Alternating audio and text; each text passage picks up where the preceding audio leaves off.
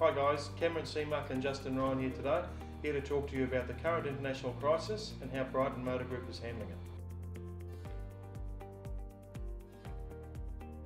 Firstly, I guess the thing at the forefront of our minds is how do we continue to operate so that we're here to service and assist our customers.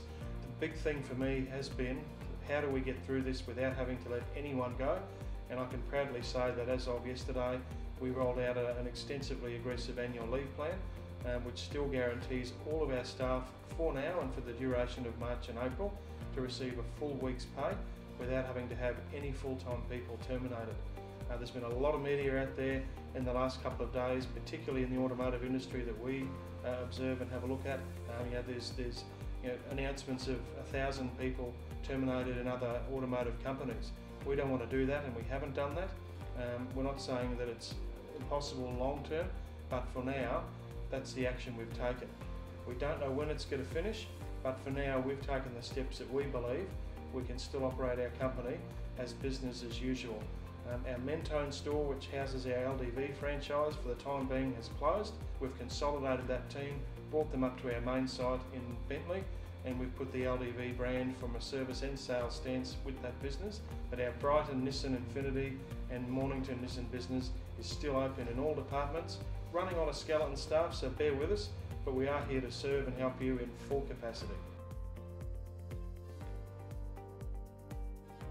We're doing a number of things here at Brighton Motor Group. So some of the steps we've taken are we're offering customers test drive still, but at their location, so at your residence, where our staff will bring out a car, we can test drive a car, we can then sanitise the car again prior to and on the conclusion of the test drive. If you prefer to be able to do this over the phone, we're available on FaceTime or on a digital platform where our staff will be able to walk around a vehicle, show you the ins and outs of the vehicle that you're interested in, and be able to do this all without having to step foot into the dealership. We are making sure we're taking every approach we possibly can to be able to continue to service our customers.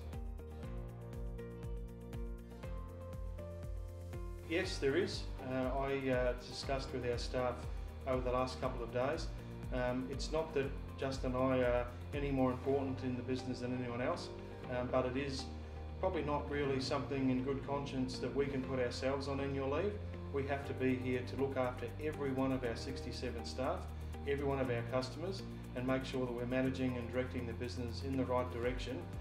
And in concert together, we agreed and discussed that we would like to work pro bono for the duration of March and April, so for free, I guess, to put it in English, and not take any salary or bonuses or company cars or fuel cards or any of those fringe benefits that we're normally entitled to. And by doing that, it's able to save the company substantial money. A couple of us taking a bit of pain might save 5 people's jobs. We're in that position that we can probably afford to do that at this stage, and for the time being, that's what we've decided to do. It's all about our people and our customers.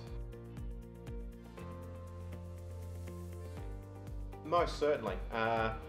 We are finding obviously the market is a little down, and given the current environment we understand that. As far as assisting customers with purchase, we still have staff here. We still have staff with the capability of being able to help a customer if they're still in the market to purchase. And as far as is now a good time to buy, we're taking the same aggressive approach towards making sure our customers know they're getting the best possible deal in the market today. Our manufacturers have come to the party to assist us to try and offer the customers that are willing to buy the best possible deal. There's incentives such as the government's instant asset tax write-off that are available for consumers that are in the market to purchase right now. So yes, if you're in the market to buy a car, it is still a great time and you're going to get the best possible deal right now. We thank you for taking the time to listen. We understand these are tough times. We're working with the information that we're being provided daily, and if you have any questions at all, please feel free to contact either Cameron or myself on the below contact details.